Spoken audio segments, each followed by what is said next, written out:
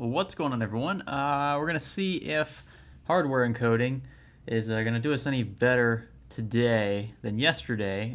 It shows every now and then that we have an issue with the buffering, just the bit rate, which I have really great internet, to be honest. So I know I'm not limited by my bandwidth. I think this is more or less just an optimization issue at this point. I have a 2700X in this system, and whenever I do X.264 encoding, right, that's a perfectly fine CPU. In fact, it's probably overkill for any kind of streaming that I do with a webcam, but I still get issues uploading to YouTube for this live stream. So a little curious as to how well hardware encoding will do. We're going to use NVIDIA acceleration here.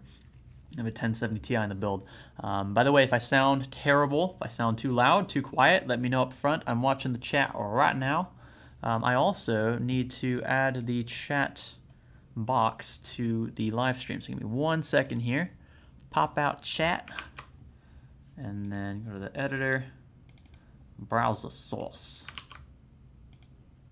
Okay, should be good now. I'm thinking it's fine now. Let me know if it's not, but I think it's good. Anyway, sorry about that in the beginning.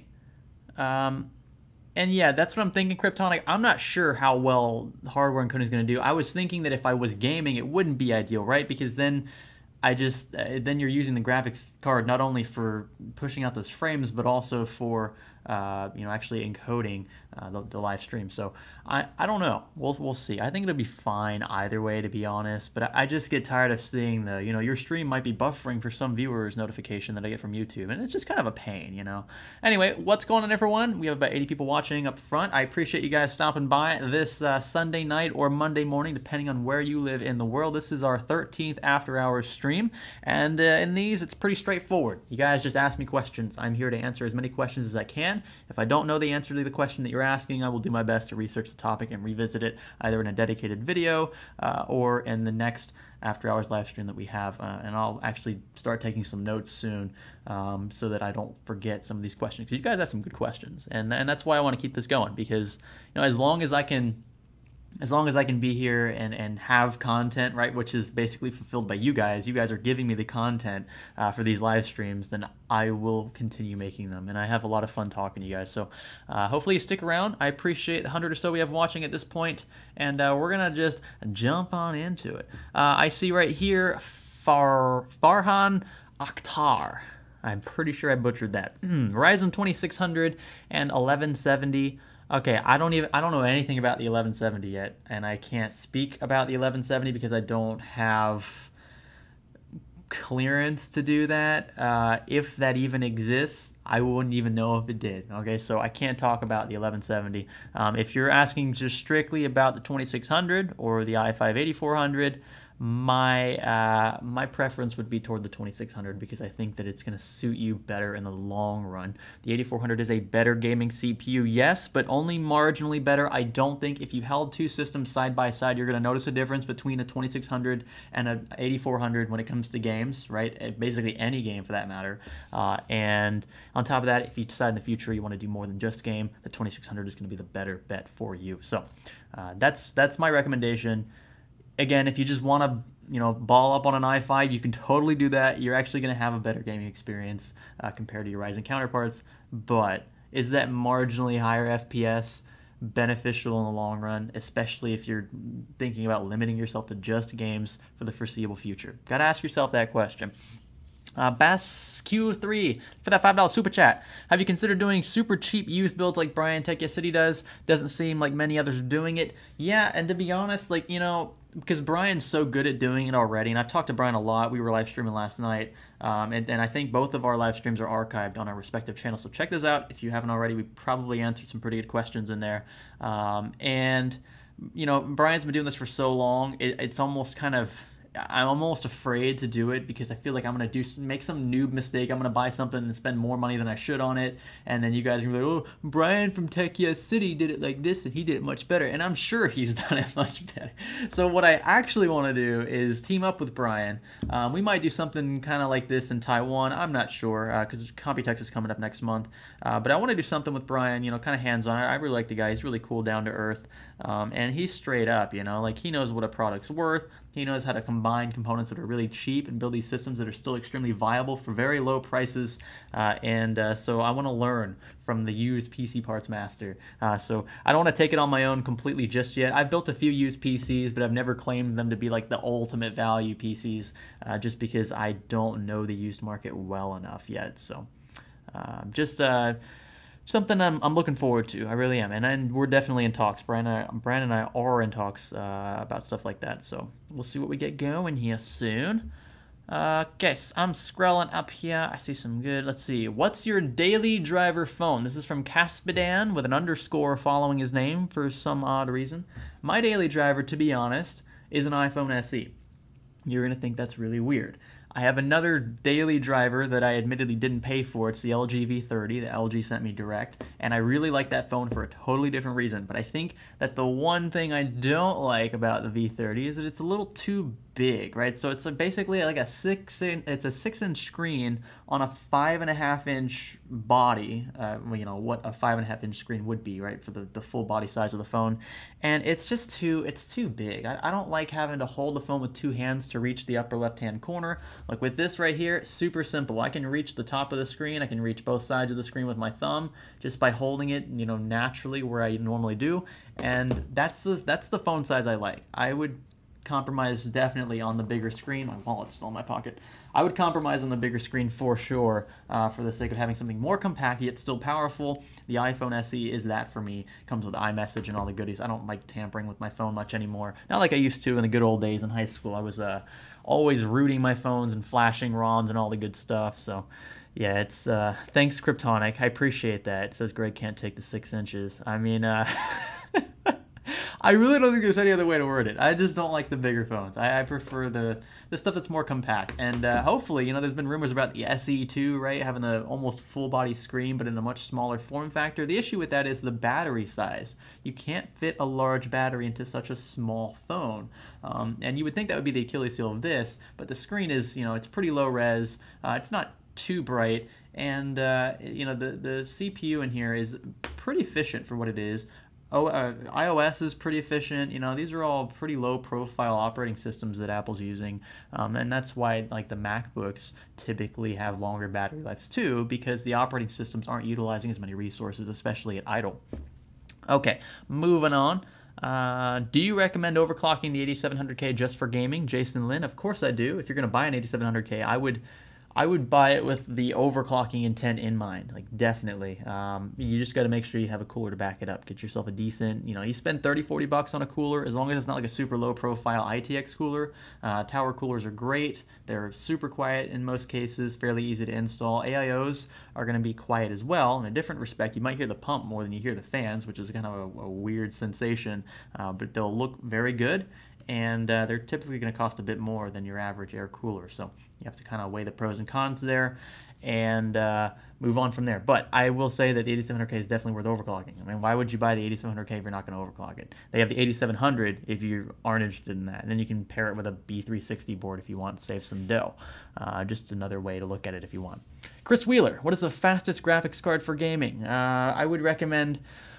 If you're just looking at like mainstream cards right now, the 1080 Ti is pretty much the best we got, unless you want to venture into Titan territory, which would ultimately end up costing you $1,000, maybe more, because of how tight graphics card supply is still. Every now and then you find a pretty good deal, and that's when they get an influx of stock and they want it out quick. The 1070 Ti's are in stock right now. They are heavily in stock, and that's why they're pretty much priced as good as a 1080 right now. 1080s aren't, excuse me, it's a 1070. 1070s aren't as much in stock yet because they were some of the best mega hash per watt cards to use for mining on NVIDIA's side.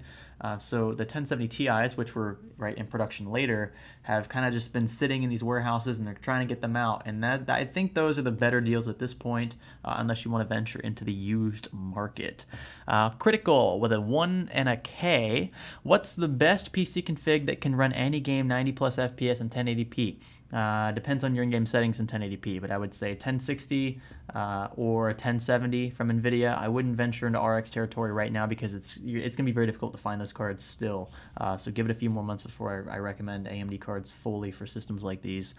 So if you can find a second-hand, maybe 780 Ti, even 980 Ti for $300 or so, going to be a little less efficient on power, but you're going to save some money in the long run. And then maybe an i5 or an R5 CPU, depending on which way you lean, right, blue or red. Typically people have a preference, but if you don't have a preference, I recommend going with red. You won't be dissatisfied there, and you'll be future-proofed for quite a while. It's a word I don't take, or a phrase I don't take lightly, future-proofing. It gets overused a lot, but honestly, the argument for future-proofing is in AMD's hands right now. Okay, I am seeing Iggy and Scorch ask what your current main gaming keyboard is. I am using a keyboard from Cooler Master, actually. I have Cooler Master keyboards on all of my PCs, and these are, I want to say, let me see, Cooler Master, I want to say like Master Keys. Okay, so we have the Master Keys Pros. Those are really good, and then we also have, trying to think of the other ones that we have. I know the one I'm using here isn't a Master Keys Pro. Let me see. I want to give you an exact answer here because, okay, that's not coming up. Oh, great. Anyway, yeah, I'm not finding it in, oh, it's the wrong email, that's why. The Cooler Master keyboard. Oh yeah, here we go. Okay. I'm seeing this, and I'm looking at the keyboards. Okay, we're about to launch a new keyboard. I'm literally going through my business email here trying to find it. In terms of the keyboard, okay, the Master Keys MK750s, those are the ones. So the MK750, I'm going to go ahead and link it. I'll find it on Newegg here. Actually, I'll just do it on Amazon. MK750. All right. I'm going to click on this bad boy. These are Cherry MX, what are these? Cherry MX Browns? Yeah, these are Browns, which are a healthy medium.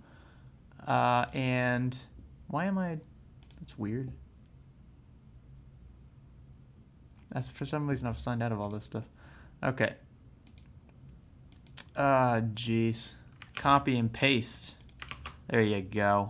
And that's not affiliated or anything. You just click on it, it'll take you to it. It's the US site, so you might have to change it to .de or .ca or wherever you live. But that is the keyboard that I'm using right now. On this PC, I love the palm rest. It's great. It's just magnetically attached. It doesn't clip in at all. You just slap it on there and it stays, and I love that. It's very simplistic, and the RGB is a little difficult to get used to, right, calibration-wise, but it looks great. Okay, enough about keyboards. Here we go. Skrillaton. All right, sweet. Hey, Greg, I'm looking to stream in the near future. What processor would you recommend from both blue and red team? Red team, at least an R5 CPU, 2600. You can even go back to first-gen Ryzen Summit Ridge, 1600. You could probably get by with a 1500 or a 1400, but I would say a 1500X. But I would try to keep it around 6 cores because you're going to want that extra headroom, right, for gaming as well. And games are going to utilize around 4 cores on average. So if your CPU utilization is lower, then you can stream at a higher bit rate, especially if you're software encoding. So just keep that in mind. And then on Intel's side, at least an i5. And I would say at least a Coffee Lake i5. If you're going to stream with anything older than Coffee Lake, try your best to get an i7. It will definitely help. And that's why Ryzen's such a great proposition right now, because for the same price as a 4-core, 6-core i5, you can get 6 cores and 12 threads with Ryzen. All right. Okay.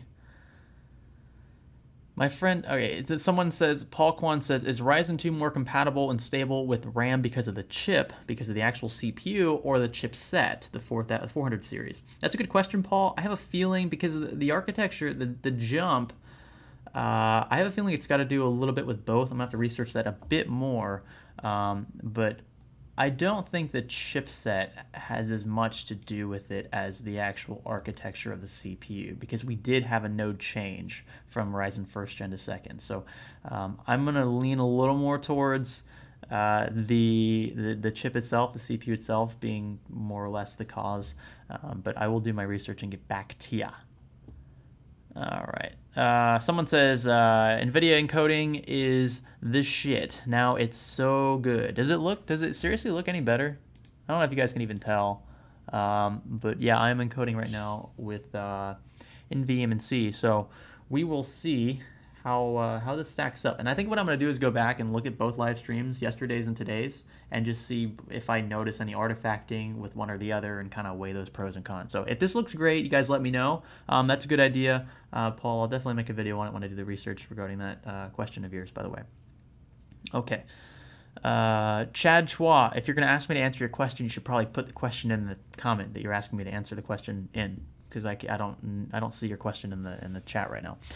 I'm scrolling down here. We have a F14 Flyer 7. How do you price older computers for resale? I'm trying to sell my old PC for roughly $330 or so. Just don't know if that's a fair price to ask.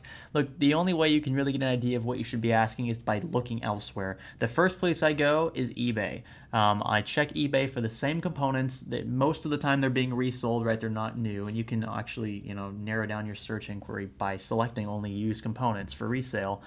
Type in your exact components, see what the average price is that these things are going for, and then I would kind of place my total system, sale value somewhere in that range. So take the mean of each part price that you see on eBay for a used system, add all those prices together, and then, kind of play up or down with it from there, depending on your exact market, because not all markets are the same. So you kind of have to play it by ear. Price it what you think you'd sell it for. If it's a little too cheap, if you have to sell a little too cheap to finally get people to start asking about it, then, you might not want to sell it yet.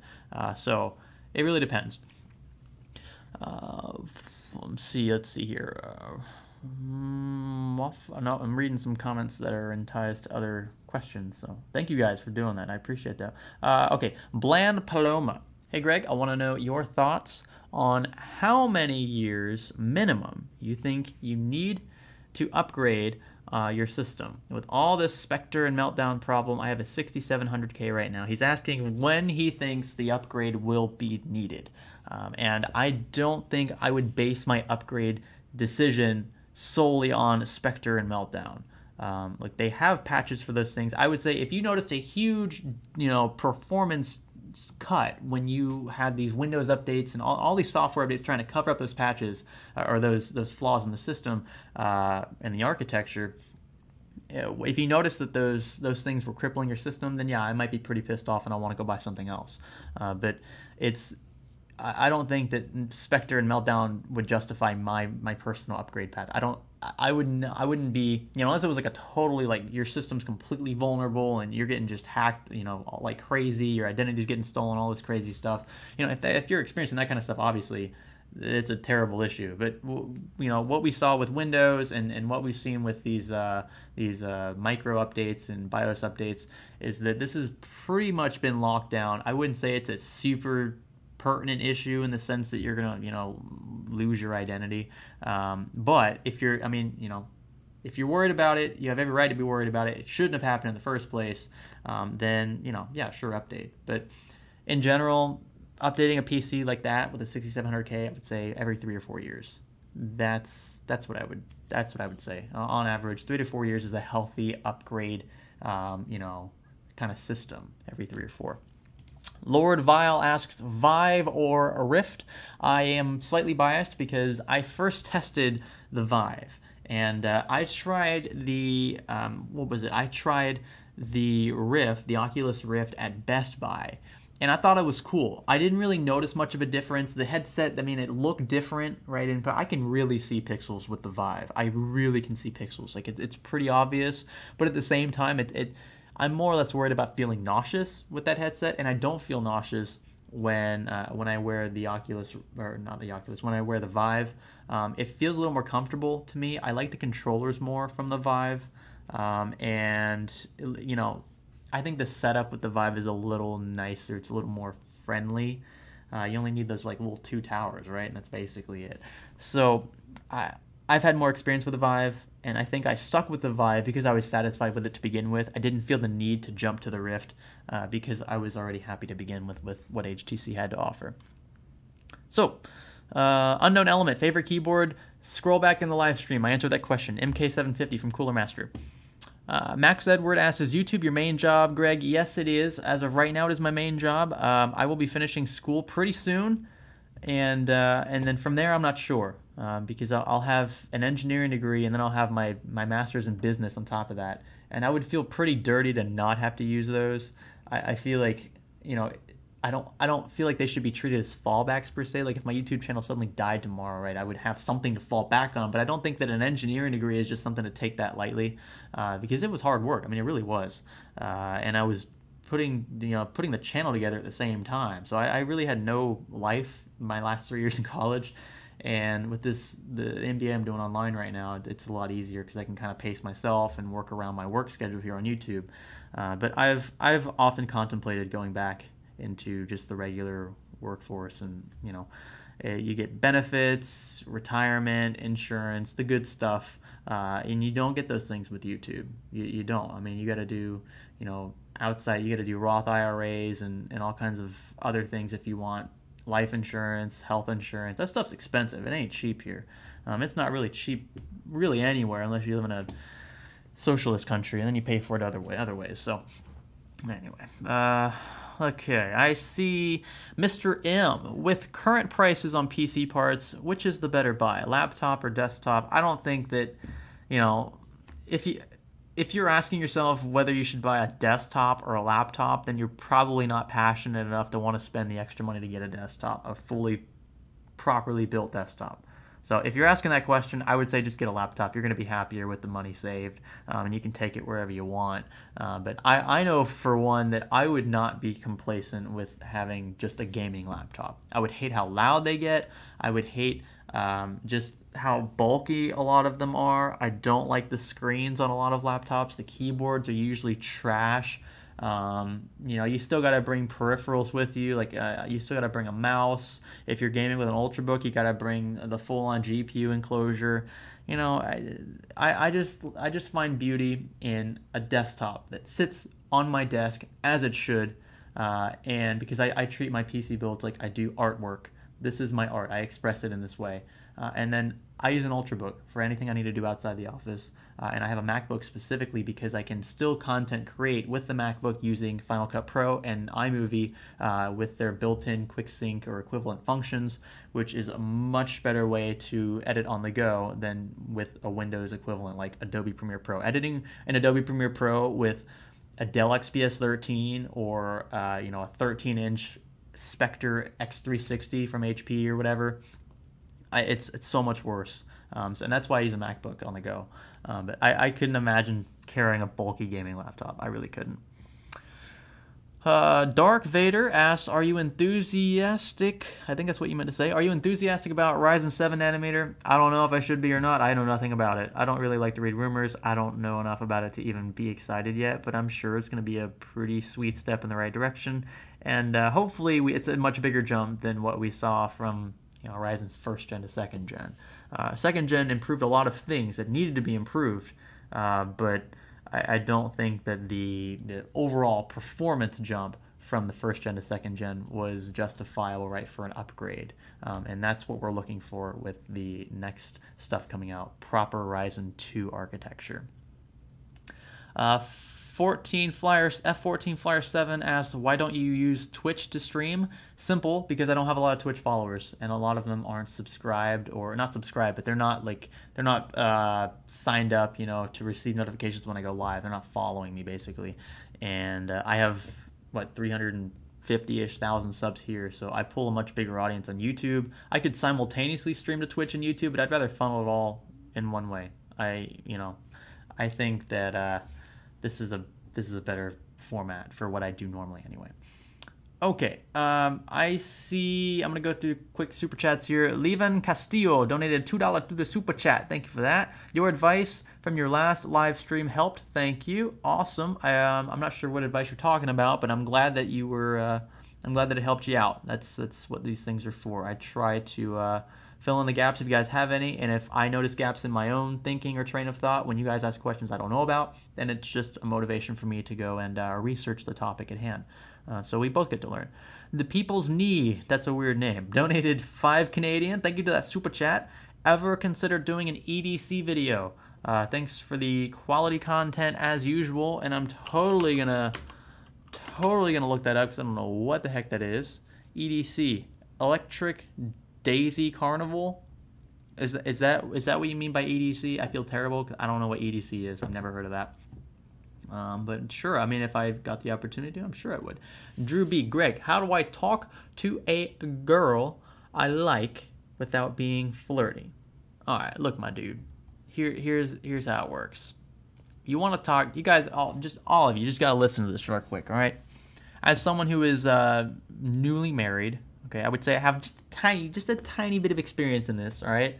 And I'm not a lady killer. I can't pick up chicks whenever I want, you know? Like, we all have our flaws and the things that hold us back. But here's one thing that a woman definitely likes, and that's confidence, but not being so confident that you come off like an asshole, right? Yeah, there's a certain limit to that. You don't want to come off like this cocky dude who, you know, thinks he can get whatever he wants, because then she's going to play hard to get, if she even wants you to begin with. And then the other thing I would say is, you know, you want to plant seeds. You don't want to take a huge step up front and make them think, you know, that's going to be so obvious that you're flirting that she's going to make up her mind right then and there. Should I give this guy my time of day, or should I just, you know, ignore him? And if she chooses the latter, if she chooses to ignore you, you're going to have a huge uphill battle to climb after that. So what you got to do, someone says you lie and pretend to be something you're not. Halistine, please do not do that. All right, but here's the real DL tip here, right? Plant the seeds. You know, smile. Don't act like you're this hermit who's super shy. You could totally play that if you really wanted. You could, you know, tell a girl she looks pretty, or tell her that it's nice to meet her, smile, and then just walk away, right? And then you could be that stalker from a distance and see if she ever looks back at you again. But then you're leaving your fate with that, you know, significant other in her hands or his hands, depending on how you're looking at this. So if you're confident enough, you don't have to do that. If you're not as confident, if you're a little on edge, you're just, you know, I'm not too sure yet if I can pick this chick up, and you know, you don't want to come across too strong, then just, like I said, plant the seeds, compliment her, give her one compliment, and then walk away, right? And if she comes back up to you, then she's interested. Now, if she doesn't come back up to you, then maybe that means you got to give the seed a little water, okay? You got to soak it up a little bit. Walk back up to her, talk about something completely random. You want to get her thinking about you. She's not going to think about you if you say one word to her. You're going to be another person that she sees in her day, and she's never going to make a mental note or a mental image of your face, okay?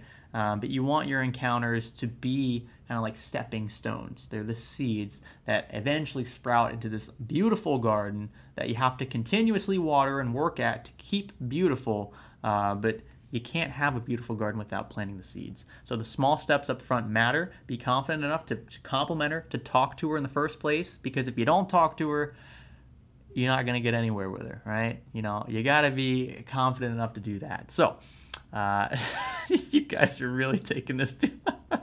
I'm reading some of your comments. I see it. Some of y'all are thinking the seeds thing's funny, but that's how I mean, I'm trying to use a metaphor, an analogy, because other than just shooting straight with you and telling you to man up and just walk up to her and talk to her, if you're just a little shy and you're not as confident, then you gotta work at it one step at a time at your pace. Don't come across too uncomfortable. You can be a little giddy, you can act a little dumb. She might think that's cute, she might not. You gotta feel it out. You know, the seed might not need any water at all, but you might have to soak the thing in water. So you never know. Especially if you meet a girl for the first time, you've never met her before, you don't know how she is. If this is a girl you've known for a long time and now you want to pick her up, then you probably have a good idea of what she likes and what she doesn't already, and you already have an advantage. The disadvantage, though, is that she knows you too. She knows you as much as you know her. So she's already got this predisposition in your head about who you are, and you have to convince her that you're dating material. So either way, you're gonna have a struggle for sure. It's not gonna be easy, but if it was easy, it wouldn't, in my opinion, be fun. You're supposed to work at these things. Every relationship is just a work in progress. Even when you're married, that's when the real job begins. That's when it gets really tough. And you know, you just gotta be patient, and you gotta be diligent, and you gotta be confident. Forbidden Office Derby at Tech Yes City. How about you and Science Studio do a collaboration video? We talked about this in the beginning of the stream. I invite you to rewind the stream. You can always come back live later. I talked about that in the beginning. So let me know what you hear if you have any other questions. Okay, I see Shanarnar Banarnar. That's a lovely name. I have an 8-core AMD FX processor running at about 4 gigahertz overclocked and hyper-threaded to 4 cores. Hyper-threaded to 4 cores. I'm confused. There's no hyper-threading. And technically, the FX 8-core CPUs are not 8-core CPUs. I've done like a full-on like just fabrication process breakdown of that architecture. You should watch that video. Type in like, you know, FX processors, how many cores do they have? My video should be one of the first ones to come up. Go check it out. I talk about that breakdown, but I'm not sure exactly where you're going with the hyper-threaded thing because you don't technically have that's an Intel proprietary thing. Do you think I should go further with the overclock? If you can. If your temps allow you to go further and you're not pushing your voltage to insane levels, I don't remember what it is for FX, but I would say 1.4 is usually like a pretty safe cutoff. Don't go above that in most cases. Then you're going to be fine with that overclock. Okay, Nand Vagasia. What is the difference between PSU and SMPs? PSU and SMPs. I don't know. It's kind of a weird question. I do not know what an SMP even is. I probably do. I've just never used it in its annotated form. SMP. Symmetric multiprocessing, processing of programs by multiple processors that share a common operating system. Oh, it's okay. Symmetric multiprocessing. I don't know what PSUs and SMPs are totally different. I don't know what you're trying to bring up from that question. You've asked that question quite a bit in this chat, but I don't know why you're asking it because they're totally different. A simple Google search could answer that question for you. Does monitor hertz affect how many FPS it gives? What Fox? Yes, the answer is yes. You need to watch refresh rate versus FPS. I have a video on that. You can type it in and then just put Science Studio after it. You'll find my video regarding the two. Refresh rate limits the amount of FPS you see. FPS limits it doesn't limit your refresh rate on your screen, but the FPS is ultimately that's your cap, right? No matter what, you're not going to see more than your FPS, even if you have a higher refresh rate monitor than the frame rate you're receiving. You might even have stuttering because the refresh rates aren't synced up perfectly with your frame rates being called from the graphics card, and that's where you get stuttering and stuff. I also talk about that in a separate video. But yeah, your refresh rate will limit it. So if you have a 60 hertz panel and then your graphics card wants to push 100 frames to your screen, you're only going to see 60 max. Basically. Okay. We have, can you speak fluent German? No. I cannot speak fluent German. I actually can't even, oh, I see. You guys are saying he means SMPS, or SPMS. You spelled it wrong, Cybershark. SMPS. You guys are confusing the heck out of me. Let's see. Switched mode power supply. Electric circuit converts power using switching devices that are turned on and off at high frequencies. I've never even heard of it, so I can't answer your question, but I will research it. I've never heard of SMPS ever, so that's new for me. Okay, I saw something about, where am I going to scroll up here? I was reading something, and I lost it. Dark Vader, what's your favorite PC case brand? I already told you. My favorite PC case is the PC 011 Dynamic from Lee & Lee. Another favorite case is the Meshify C. Again, I have videos on both of those. Okay, Ronnie asks if the megahertz of your, let me see here, if the megahertz of your CPU rises too cold, should the video card be paired to the RAM squared? Yeah, the answer is yes. 2200G thoughts from Nico. I think it's a great ultra budget value proposition. I've tested them. I don't have results on the channel yet because I was kind of late to the party. AMD sent us pretty late, so yeah, I think they're viable. I think the 2400G has definitely has a place. The 2200G still has a place, but I don't know. It's sometimes it's not enough. I'll leave it at that. But you guys know, if you see benchmarks anywhere, you know the difference between the two and the value implied with both. Cypress asks, so I took off the thermal paste on my CPU and replaced it with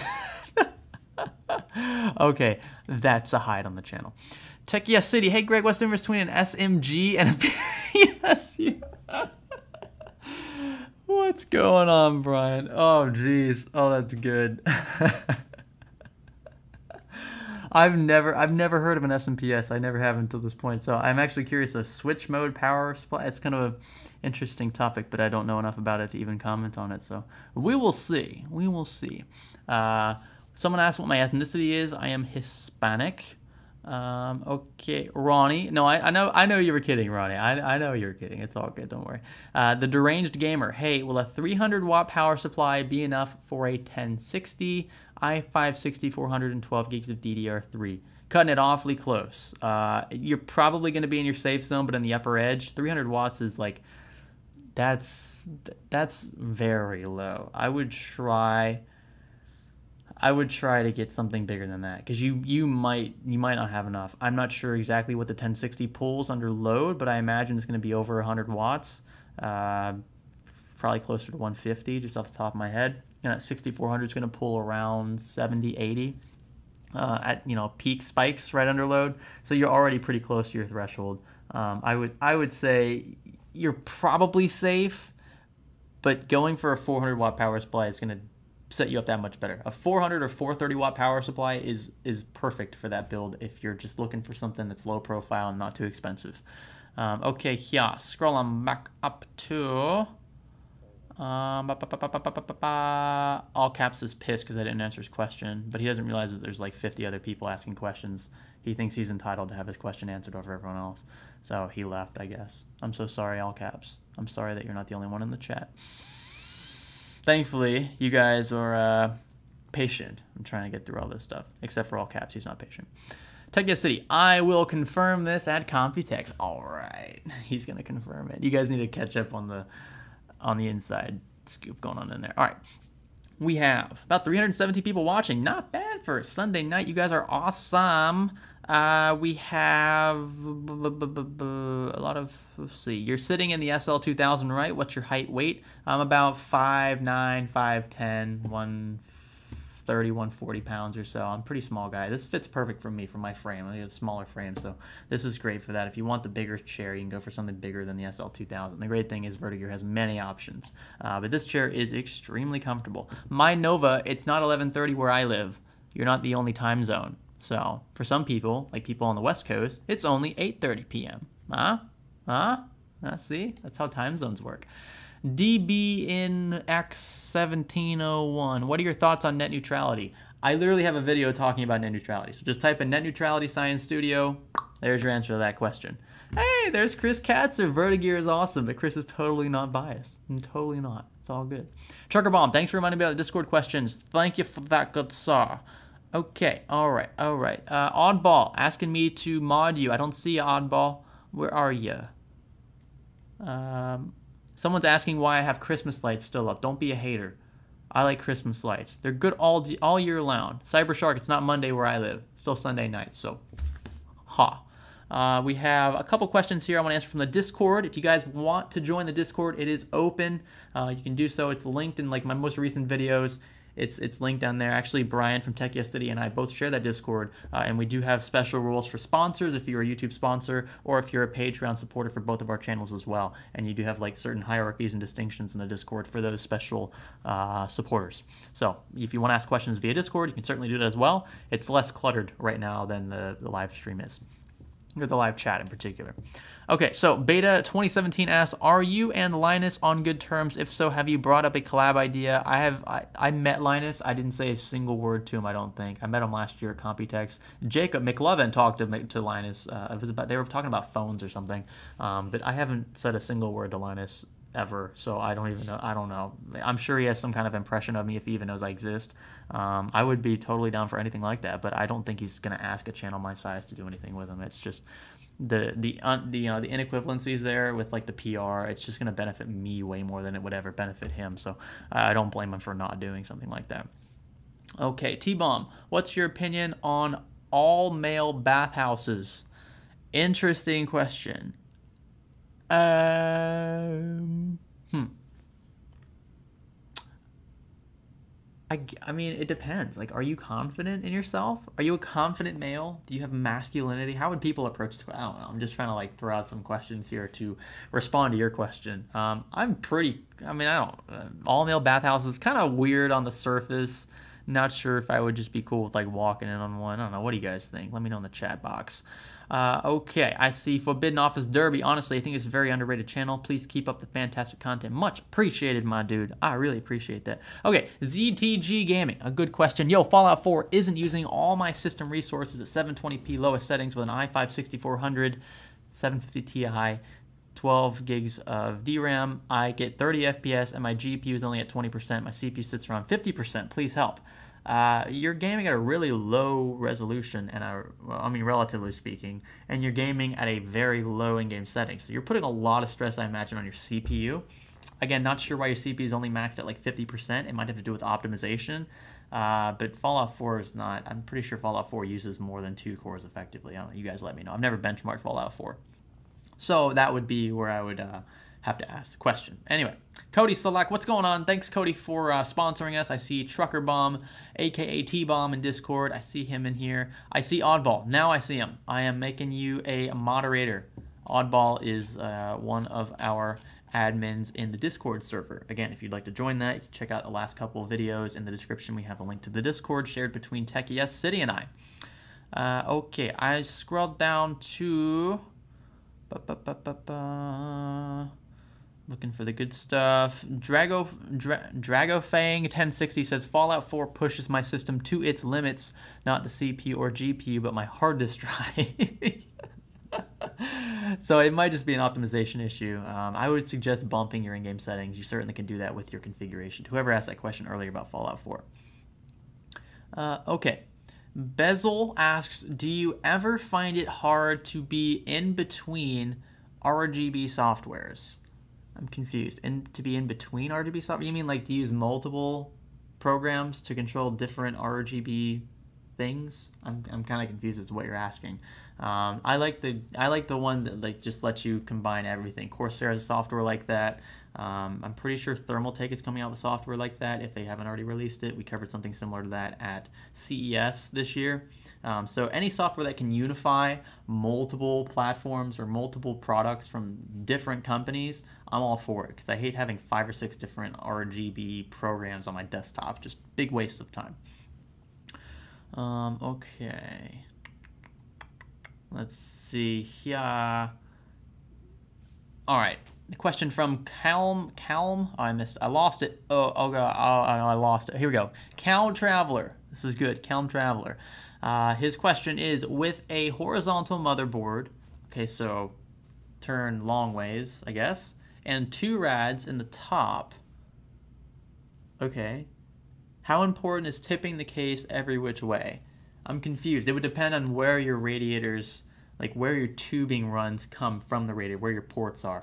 So what I've experienced is that if you have a radiator that sits upright, right, and your ports on the radiator are the highest point in your system, it's going to be a pain to get those air pockets out. You're going to flip your case upside down and then upside down again, all the while keeping your pump on, preferably, because it'll accelerate those air bubbles being pushed through the loop. You want to get those into your reservoir. And if your reservoir is at a lower point in your system than the top of your rad is, where those ports are, then you're going to have some gaps. You might even have air just kind of hang out in the tubes up top, especially when you turn your system off. You know, when the pressure in the whole loop isn't equalized. So I'm not sure what your orientation specifically is beckoning, but you'll probably have to flip your case around more than once, just because that's custom loops. Yeah, like if you want to have a fully primed system, you've got to flip the thing around. That's just how it is.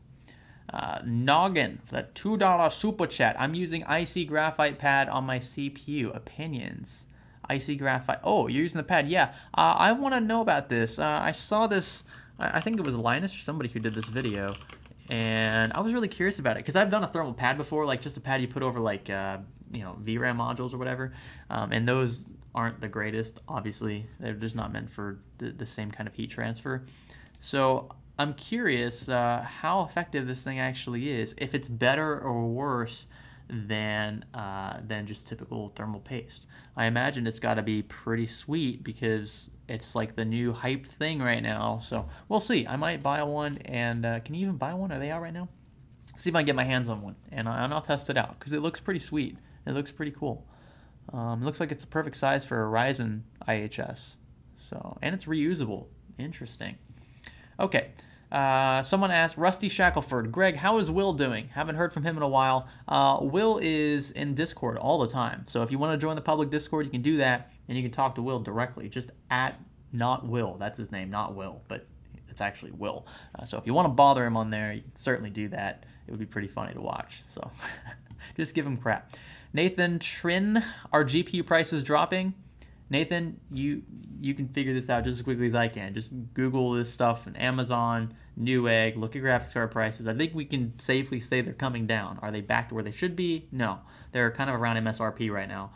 They should be dropping a little lower. We've been on the same Pascal architecture now for, what, 2 years almost? So, yeah, they should be lower than MSRP. But right now, they're much better than what they used to be, right, about 6 months or so ago. Okay. By the way, Noggin, thank you for that super chat. And thank you for that recommendation because it looks pretty sweet. I can't wait to test this pad. Honestly, it's something that I think it's so like blatantly obvious this should have existed a long time ago that now that it's suddenly becoming a thing, worth testing. Graphite thermal pad. Interesting. Muy interesante. Okay. Bashzer0 asks, Science Studio, did you end up using the LG 43-inch monitor? I don't have a 43-inch monitor. I've never had a 43-inch monitor, so I don't know what you're referring to. But I use 27-inch monitors typically, 1440p at around 144, 165 hertz. I have a 100 hertz 1340 by 1440, 3440 by 1440, 100 hertz panel in the other room. That's a VA panel, ultra wide, and then I have two 240 hertz panels here from BenQ, and we have a dedicated video on those as well if you're interested. Scrolling. I'm scrolling. What you think of Battlefield 5 coming out soon? Honestly, never really been a huge fan of Battlefield. I was always more of a Call of Duty gamer, but that was when consoles were like, that was my thing, was playing on consoles. I used PCs for other stuff, but not necessarily games. I never had a really powerful gaming PC, so I never really found the urge to do that. But Battlefield 5, I don't know. I mean, I played Battlefield. Was it Battlefield 1? What's the new one? I'm brain fart. But the latest one that came out, right? Based on World War 1. I think it was World War 1. I'm out of the loop. Anyway, that tells you how much I know about Battlefield. I haven't been as big a fan of it as I have Call of Duty, just because I grew up playing Call of Duty. So I was groomed that way. But with respect to Black Ops 4, I don't think it's gonna do very well. I really don't. I think they're too late to the Battle Royale game. So we'll see. Okay, Jarrett Huddleston. I started overclocking my GPU and did all my stress testing with Furmark, and it was stable on Furmark when I tested more than 20 minutes.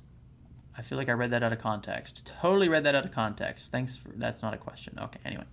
Andrew Lott, do you think the price of B350 boards will go down after B450 comes out? And if so, will they be the budget sweet spot, or will you be missing out on future compatibility or worthwhile features? I mean, the features part you can figure out in 5 seconds by looking at the comparisons when B450 is available. But right now, B350 is still perfectly fine. And with regards to the other part of your question with price, I think B350 is already priced super competitively. I don't expect prices to fall much more, not in the new market. In the used market, sure. I think we'll find plenty of B350 boards in the used market. Motherboards are pretty good most of the time to buy secondhand. Just, double check up front, especially if you're buying an Intel board, that the pins are good. Ask for a picture specifically of the socket, and then preferably of the system working with the motherboard. And then that's key. You can do that too with the CPU. But that's what I would say. Richard Meadows, don't look at the Discord link. The Discord link is in my actual videos. Don't check like the Q&A. The Q&A we just do last minute. But check my actual videos, my recent videos. Discord link is in there. Okay. Siege says you should try it again. COD will always do well. I don't think COD's definitely dead on PC. I would safely say that. I think the only people playing, like I downloaded Modern Warfare 2 and played that, and it's cool. The remastered stuff might rejuvenate things, especially for the older school games like Modern Warfare and Black Ops, the original Black Ops. But I don't think Call of Duty has a big place anymore on PC because the trends on PC shift so quickly. So that's just my take on it. Okay, can you plug SATA 1 into a SATA 2 port? SATA 1 into SATA 2?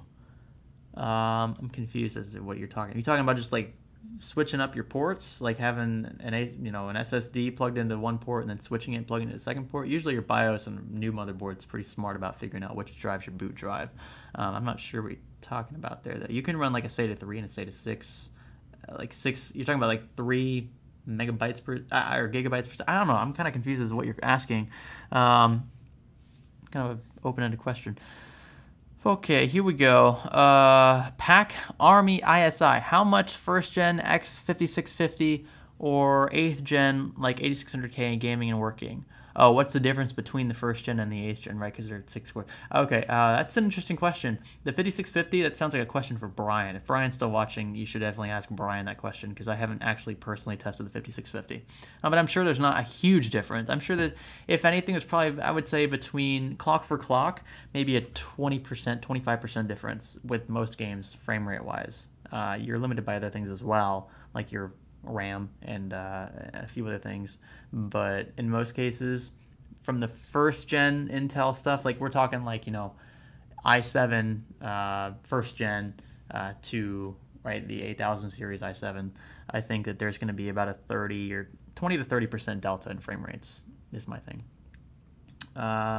Mark Davenport, we talked about SSD key in the last live stream, so click on the last live stream. On my half, it's after hours number 12. We talk about SSD keys specifically there. I don't want to go through all that again. But if I believe that they were money laundering, I would not have promoted them. The idea that they are and that I think that they are is absurd. So whoever planted that idea in your mind I don't know why they're saying that. The Gamer, Greg, I believe you will be going to Taiwan for Computex. So the question: would you try to do a comparison between Intel Hades Canyon and small form factor computer? I'm not going to get my hands on Hades Canyon more than likely, so I don't know why me going to Computex would be grounds for testing that stuff. But yeah, I will be going to Taiwan. I'm actually flying to Switzerland. I'm going to see Lisa in Germany for about a week, and then we're flying to Taiwan together, and then we're coming back for about another 4 or 5 days, and then we'll be back home. But yeah. Techia City, Brian says, I noticed basically no difference once overclocked versus an 8400 and a Ryzen 5 2600 with a 1080 Ti. Yeah, and that's more than likely because I wonder what Brian was testing, and I think he was overclocked the 5650 and it goes so hard.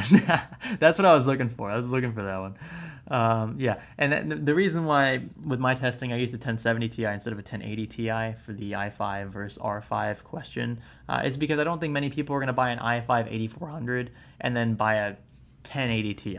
Like, to me, that just doesn't make much sense. So I try to scale the graphics card with the price of the CPU in most cases. Okay, Noggin, $2.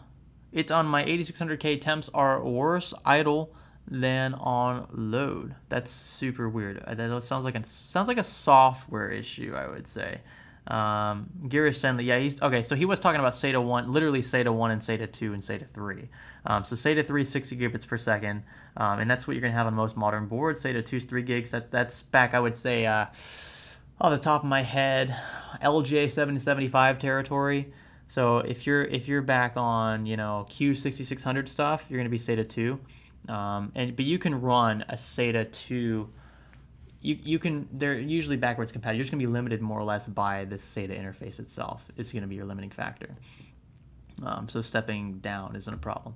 Jake Mart, hey, I would just like to take a second to thank you. I've been a fan for almost a year now. You bring so much joy to not only me but my family as well. So thank you very much. Keep up the good work. Wow, I appreciate that, Jake. I don't know what I exactly said to bring you joy to your family, but that's awesome. That's definitely needed. I appreciate that. Seal Freddy 5. Have you ever done a build in a Case Labs case like the Mercury S8? No, I have not. I don't have a Case Labs. I don't have a Case Labs contact, and at this point, like if I really feel like I need to build in something, I'll just buy the case. But I don't think most of my builds, I like the compact stuff, like the super compact cases, like the Meshify C.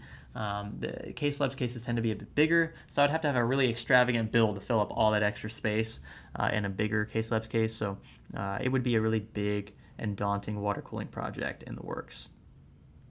Let's see. Bojangles. What's up, Bo? While you're gone to Computex, I'll drive your car around and make sure nothing rots from sitting. I got you there, though. Fuel stabilizer. Literally added today, so good game. Bo really tried. Anyway, Bo, you should come over before I leave. So if you're free, I know you work Monday through Friday most of the time, but if you find a free afternoon or whatever, stop by. Let's chill out, play some PUBG or something. Okay. Bird asks, what case would you love to build in? Yeah, I don't know yet. I've built in pretty much any case that I've seen that I'm like I gotta have it. I gotta build in that. I love the S340 Elite. I love the H440. Or not the H4. I love the H700i. I love the Meshify C, Define C, the Define R6. I love the Fantex P400. I love the PCO11 Dynamic. Those are some of the cases off the top of my head that I really love building in. I can't think of anything else that I haven't built in yet that I would love to though. Maybe like a cool in-win case, like a really just, you know, out there, crazy looking case. I know Cougar has a case like that. A lot of the bigger tech tubers did builds in those. But I think Cougar actually spawned. I'm pretty sure they paid them to use those cases. I don't know. They might have, but a lot of them use it at the same time. So unless they just pushed them and just, you know, said, here, if you want to build in it, build in it. I don't blame them. But I just found it weird that so many of them were building in at the same time. That case looks really cool. And so, yeah, I would say a case like that, that's like just super weird. The Deep Cool Quad Stellar is a super weird case. I can't wait to build in that. We're waiting on some of Will's components before we do. But yeah, that would be pretty sweet as well. Okay. Coalition Gaming says, wait, Brian's here? Yeah, Brian's here. He's in the chat. You got to check him out. He's actually answered some questions, too. Questions that he's more fit to answer anyway, regarding used parts especially. Zapod Beeblebrox donated a $10 to the Super Chat. Gaming only Ryzen 1800X rig 280mm AIO. Does it make sense to run my AIO on my GPU as a 1080 blower versus my CPU, considering the minimal overclocking headroom? H7 on CPU does just fine at 1.35. Yeah, if you have a 1080 blower, I think that would be so much more annoying than not being able to overclock my 1800X, which is going to be capped more or less anyway to about 4 gigahertz. Yeah, if you're willing to buy like a G12 Kraken bracket or something from NZXT, mounted H15, cooler to it. Actually, is that still an Asetek pump? I don't know if it's an Asetek pump. I actually don't think it is. I don't think it's compatible. We'll see. Somebody will know in the chat. Check the chat. But I haven't actually tested the H115 yet, so you'll have to see about that. But yeah, in general, I would feel more comfortable water cooling my graphics card and just sticking an H7, you know, from CryoRig on there, because it's going to do just fine. I'm actually using an H7 Quad Lumi for my 8700K, so there's something. Okay, scrolling down. Greg, does Computex hold a special meaning to you now? It definitely does. I talk about this with Lisa all the time because that's where I met her. And I went to Computex expecting to be totally, you know, synced into business, just focusing on videos. It was a business trip, literally. I mean, we were having fun there at the same time. I've never been on that side of the world, but I met Lisa there. For those of you who don't know, Lisa's my wife now. And she definitely made it much more enjoyable. And it's going to be really cool going back with her this time, because it's actually like around the time that we met. So it's kind of like our 1 year meeting anniversary. We just got married. So we've known each other for about a year. I didn't waste any time. I knew she was the one. And we got engaged and we got married. And right now we're apart because she's German and I'm a U.S. citizen. So there's that struggle ahead. We're working on that right now. She's getting her name changed and all the good stuff. And then we will be trucking away. Okay. Let's see. Oddball's asking me, go check out the Steam Link app. I'll do that in a separate video. I don't want to do that on a live stream. Richard Meadows. Have to look for Ryzen 2 series compatible sticker for B350 compatibility. I paid a shop to update BIOS excuse me, on mine for 2200G. Or you could just see if AMD will send you one of those BIOS upgrade kits. They send you like a dud CPU to let you boot into your BIOS. So if you want to do something like that too, you could do that and not have to worry about whether or not there's a Ryzen 2 series branding on B350 boards, which it's going to be tough to find. There are going to be very few B350 boards out there that are going to openly support Ryzen 2 out of the box with the updated UEFIs. Shahir McKenzie asks, Greg, is a 60 hertz ultra wide worth it? No G-Sync or FreeSync? I think 60 hertz anything is a compromise. Even if you're going for a 4K display, yeah, it's going to look super sweet. You're going to have a really high, pixel per inch density, but I hate 60 hertz now. I'm on a 240 hertz panel, and when I go from a 240 hertz panel to a 165 hertz panel right next to me, I can see the difference. And then when I go from 165 hertz panel to my 100 hertz panel in the other room, I see an even bigger difference. And then I go from 100 hertz to 60 hertz, and it literally hurts my eyes. So when you get used to something higher than 60 hertz, it's really hard to go back down. If you've been used to 60 hertz for a long time, then I strongly recommend foregoing an ultra wide format for something that's got a higher refresh rate. Even if you have to stick with 1080p, go for a 1080p 120 or 140 hertz panel. It will make a huge difference. I guarantee it. I think it'll be much better than an ultra wide aspect ratio. Brentar's Gaming. Greg, is there a reason why whenever I update my graphics driver, my third monitor gets all screwy and I have to do a lot of resolution scaling to fix it? Also, where do babies come from? You guys are good. I'll give you that. You guys are pretty good. So to answer your first question, which is where I will keep this this discussion, I think you know where babies come from. That would be probably it might be a conflict between Windows display settings and your NVIDIA display settings, assuming you're using an NVIDIA card, or if you're using AMD Crimson Relive drivers, whatever their newest driver is. It could just be a conflict between the control panel from NVIDIA or the Windows display settings, right, when you right-click on your desktop. So I would double-check both of those, make sure they're lined up, because if they're conflicting at all, then yeah, it might mess up your third screen especially. Setting up 3 screens is a lot more painful than setting up 2, just because you have that third variable, and you will have conflicts. You got to set all your windows up to where they scale appropriately, but I wouldn't worry too much about it. Yeah, McLovin passed away, rip. Brian, where did that come from? Oh, jeez. Oh, man. That's pretty good. Okay. I have Taven Albison. Totally butchered that. But anyway, hey, do you think it would be cool to build an AMD Ryzen system with a 2200G with an RX 480 and the Corsair Bulldog 16 gigs of 3200 RAM? Why would you want a 2200G with an RX 480? Do you want to try to do... I don't know exactly what you're trying to do. I mean, I'm not even sure whether or not... You know how you could do with the old school stuff, with the old school APUs, like the A10 APUs? You could crossfire that with the R9 270 and whatnot. I don't even know if you can do that with the newer stuff. If you can't do it, don't buy the 2200G. It's completely pointless. But I would try to pair the 480 with at least an R5. Try to scrape out the extra for an R5. But you got the right idea. They're going for the higher frequency RAM.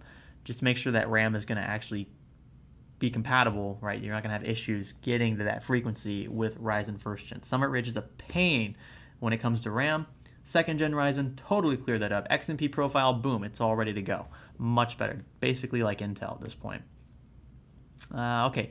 Taurus Brain asks, at Science Studio, ever thought about working for a computer company? If so, which one? I think I put in an application for a Corsair position just at one point, just to like see, just to mess around. And I didn't get anything back from them. They probably think it's a conflict of interest, and I wouldn't blame them. So I think it would be contingent. If I ever wanted to work with a particular, let's say I wanted to work at NZXT, I would have to be very careful with especially my case reviews and any sponsored build in general. I think there would be a very blatant and open conflict of interest. Yeah, plenty of people work in the industry and have YouTube channels. They've done it before, but I just feel like it would compromise a few. I feel like a few people would look at it as like a compromise, especially when it comes to case reviews. And I value case reviews. I think we have a certain way of doing things with cases when it comes to putting those videos together, those builds together, those reviews together.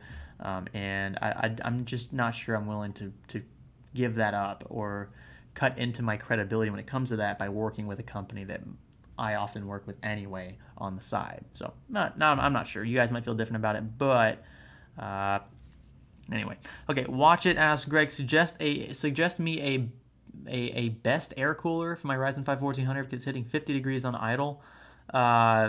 Check your thermal paste. Make sure your cooler's mounted properly because it shouldn't be idling at 50. You probably have some trash thermal paste or your fans are not moving or something.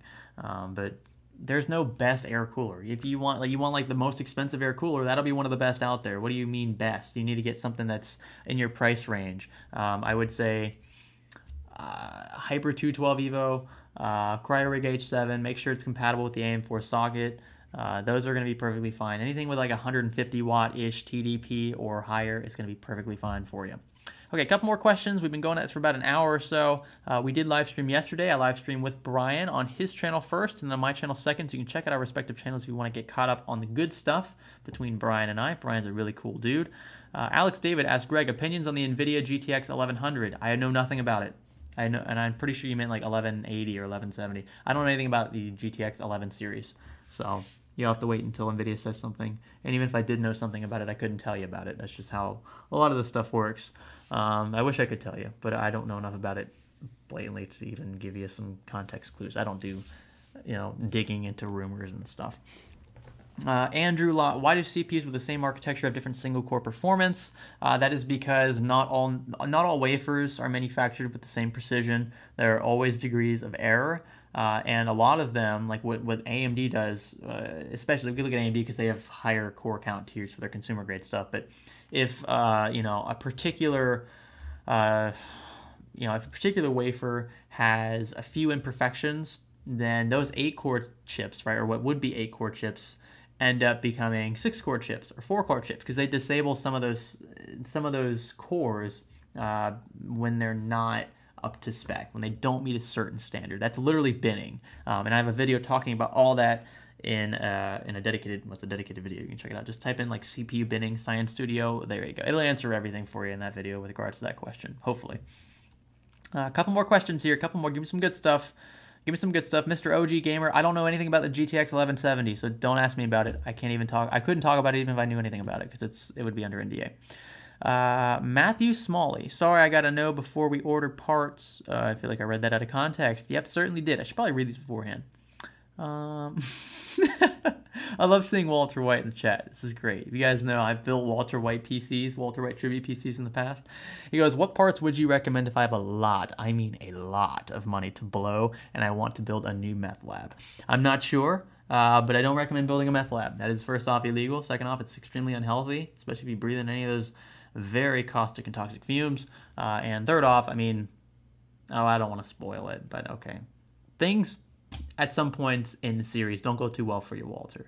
So maybe you learned your lesson. Maybe you do it the same all over again. I don't know. But, this was a big decision, and you ruined a lot of things in the process. So a lot of important things in your life to think about next time, if you get that chance, if you do.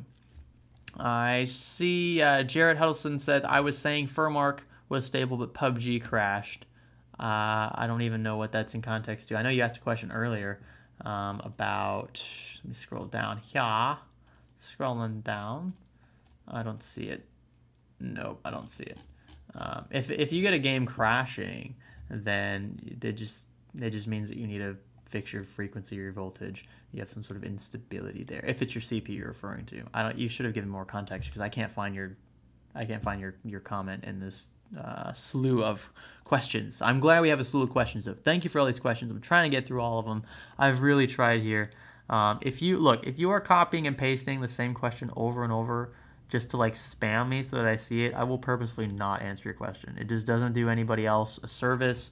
It interferes with my ability to go through questions and to give people equal and proper treatment. So don't spam your questions. I'm going to try to get through as many as I can in these live streams. Just, no one wants to see someone spamming. I'm going to put you in timeout. I will. I'd put you in timeout, Nan. You see it. You see it. Bash00 asks, what are your thoughts on crypto? I hate crypto. I think it's just a cesspool of unregulated crap. I've never touched cryptocurrency. I've never mined cryptocurrency. I never will. Straight up. I am Groot asks, Greg, would you consider doing a 360 mil AIO comparison video? It's kind of, in my opinion, they're kind of self-explanatory. They're all going to cool about the same unless they have the new, upgraded pumps. Most coolers, most AIOs are going to use some derivative of like an Aesthetic pump, which means they're going to cool about the same relative to their radiator size. And ultimately, what the radiator does is just allow you to run your fans at lower RPMs because you can displace more air right through a wider surface area. But when it comes to an AIO, just pick the one you think looks the best, and if you want a bigger AIO, if you can afford a bigger rad with your AIO, then you should know that you're probably gonna have a quieter system, again, because you can keep those fan RPMs lower because you're displacing more air per unit area. So anyway, yeah, Brian, I don't like crypto. Oh, that would have been a good topic, Brian. That would have been a good topic to discuss in our live stream. We'll have to save that for next week. Because yeah, I've just, crypto, I don't have anything against people who make money crypto mining. If you're going to mine anything at all, just make sure that you go into it expecting, I don't know, I feel like people go into it expecting to make a ton of money. And you can certainly make money doing it. It's definitely profitable. I mean, Brian, you proved that. I watched your video about how you were talking about how much money you made doing it, and that's cool.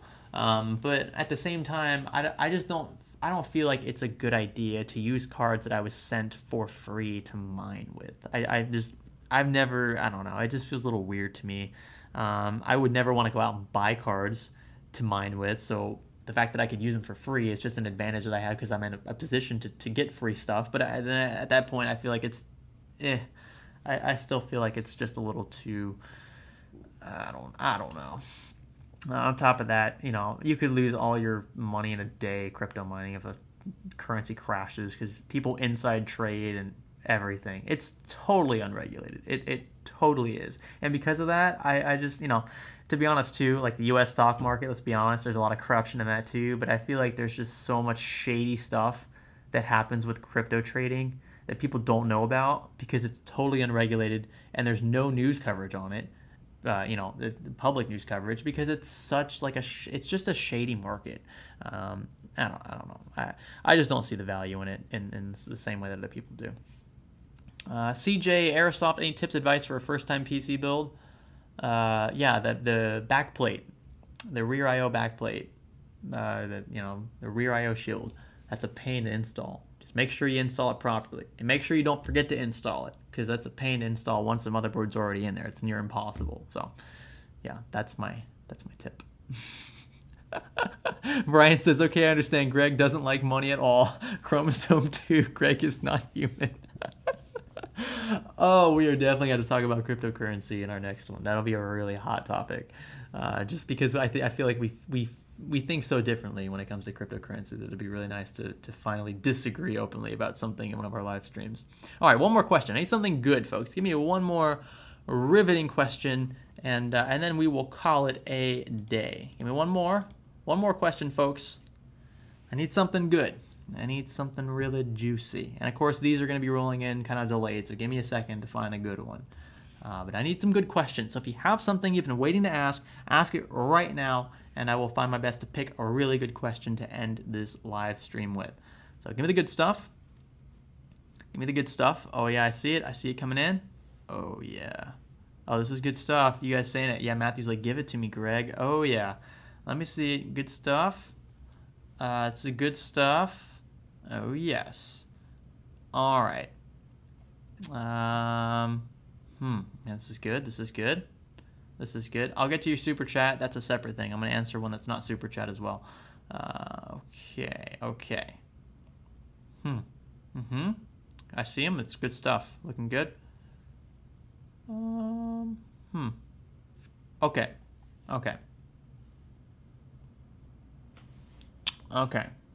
Looking good. All right, here we go. The question I'm going to answer. Yeah, this is a good one. I think it's a good one. All right, Marco asks, GTX 1070 or GTX 1070 Ti? The jump between a 1070 and 1070 Ti ain't all it's cracked up to be. It's not this super crazy, just baller upgrade that's going to yield so many more FPS, right?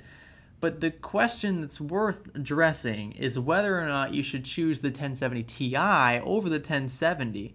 And I think in the current market, there's definitely a place for the 1070 Ti because there's more in supply right now of 1070 Ti's. The 1070 supply equalized with respect to demand a long time ago, back when we were in the middle of cryptocurrency crap. And we basically had a much lower supply because prices were not at the equilibrium price point that we would expect for a proper supply and demand economy. And I talk about that specifically in another video that you can look at later about why graphics card prices are so high. Anyway, I think that you can find really good prices for 1070 Ti's now because there are so many of them in stock. I can attest to that firsthand. I know this for a fact.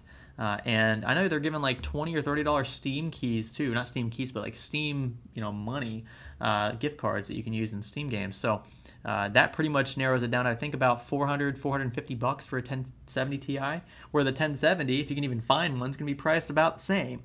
So yeah, I think the 1070 Ti right now is a good buy. Maybe not 6 months from now, but right now it's doing pretty well. And I'm actually going to do a review on one very soon, so you guys are just have that fresh in your mind here. Bachelor, thoughts on Infinity War? Not going to happen. I'm not spoiling it. Pfft, come on.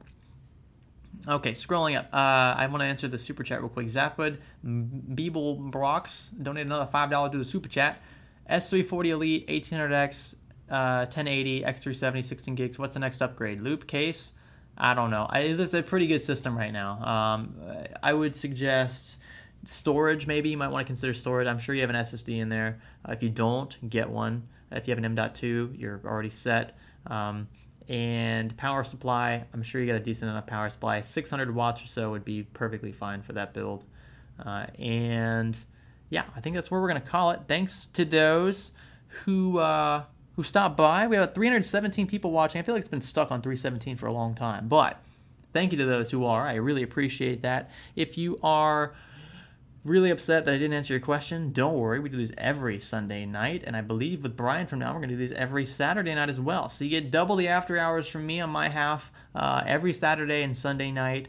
The Saturday night streams are going to be a little earlier. The Sunday night streams, which is what you're watching right now, start at 9 p.m.-ish CST. That could be in the morning for you, wherever you live, especially if you live in like Europe or Asia. But for the States, that is around 9-10 p.m. If you're on the West Coast, that is 8 p.m. PST.